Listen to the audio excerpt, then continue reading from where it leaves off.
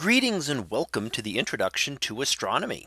In this video, we are going to talk about two things. We are going to talk about stellar populations, different types of stars, and how they formed over the course of the history of the galaxy. And that will lead us to looking at the formation of our galaxy itself. So let's go ahead and get started. And what we find with stellar populations is that there are essentially two types of stars in the galaxy. Most stars that we see are what we call disk stars, meaning that they are in the disk of the galaxy. And they orbit along in roughly circular orbits that go around the center of our galaxy in a flat plane.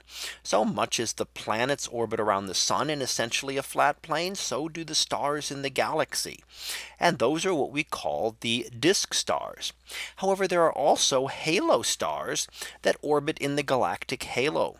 Instead of following the galactic plane as do other stars, these go in all sorts of directions and at all sorts of eccentricities. So sometimes very eccentric orbits, very squashed orbits. So quite different than the stars that we see in the galactic plane.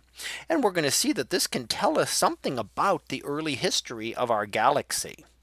So what does this mean with two types of stars? Well, what we see is that they were divided into two stellar populations by Walter Baade when he looked at the Andromeda galaxy, and he called the stars population 1 stars those in the disk, and population 2 stars were the halo stars. And we found that there is a distinct difference between these two populations. Population 1 stars are in the disk. They have circular orbits.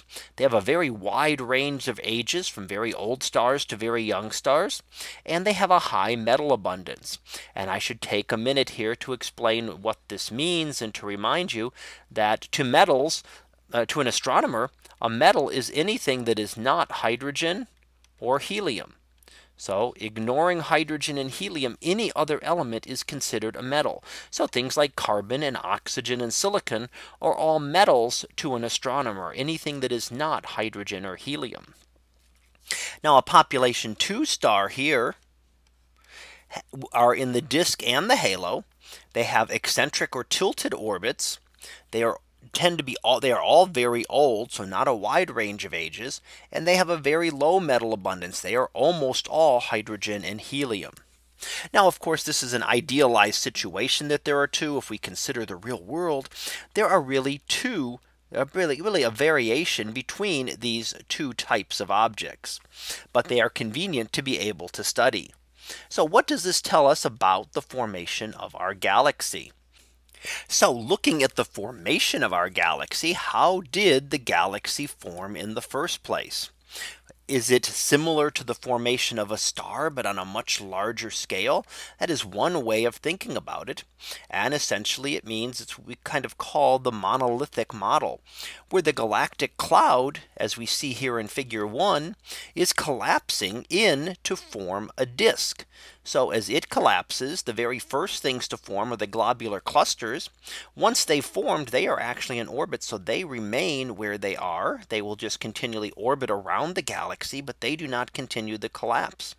The collapse continues over time, and the galaxy will spin faster and faster, and material will concentrate towards the center. So you can think of this like star formation on a massive scale, that the sun would be what forms at the center and then the planets around it.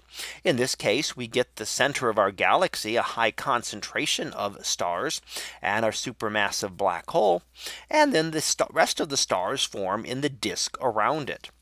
So we can look at that it was old stars and the globular clusters that formed. Once they formed, they remained in the halo.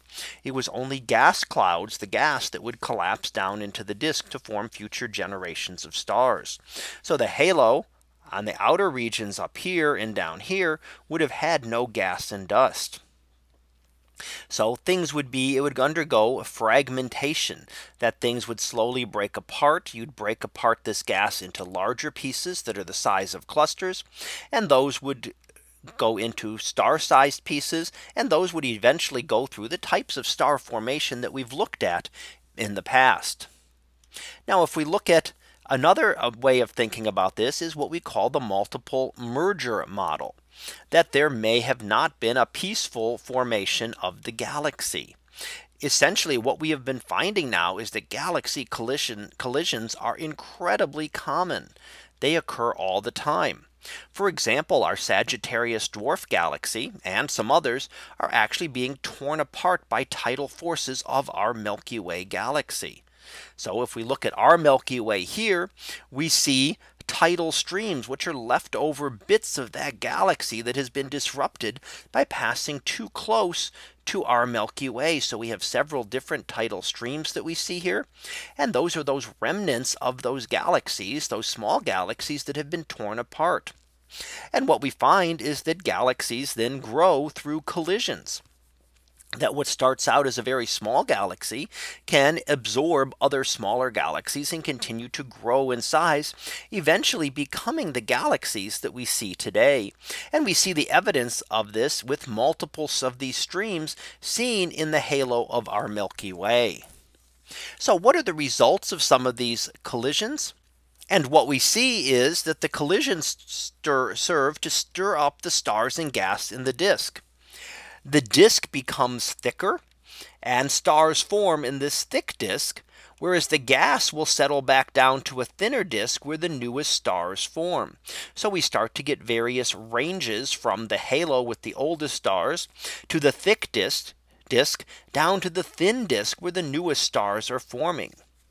Collisions are coming. So there are more collisions.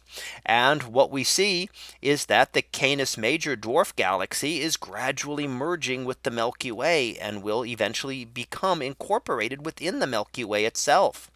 On a larger scale, the Milky Way and the Andromeda galaxy are on a collision course and will merge together in a single galaxy in 3 to 4 billion years.